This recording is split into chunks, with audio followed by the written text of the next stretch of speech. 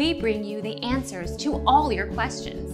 Be better than others. Enjoy the benefits of knowledge.